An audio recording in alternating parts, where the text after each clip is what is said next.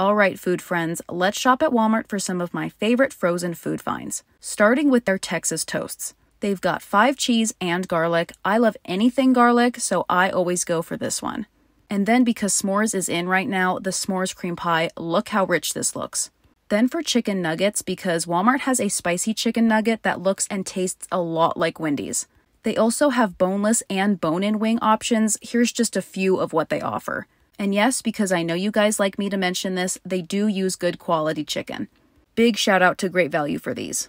And then for my favorite food, ice cream. They've got lots of flavors in different sizes. Their chocolate chip cookie dough one actually has more than a speck of cookie dough. If you know the struggle, you know the struggle. And then for their ice cream cupcakes, just because they're a little different, a little unique, definitely worth a try. They have vanilla, chocolate, and then of course strawberry. And then for my favorite French toast sticks of all time, these cinnamon ones. They have sticks and little bites, so flavorful and the perfect texture. Not too hard, but not too soggy.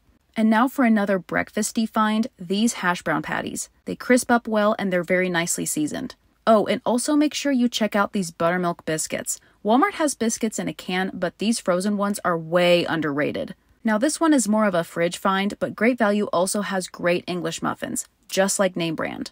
Great with some butter and jelly or for making breakfast sandwiches. And finally, we're ending with these Sam's Choice beef burgers. I usually don't buy stuff like this, but the ones with onion are amazing. So, have you tried any of these food finds?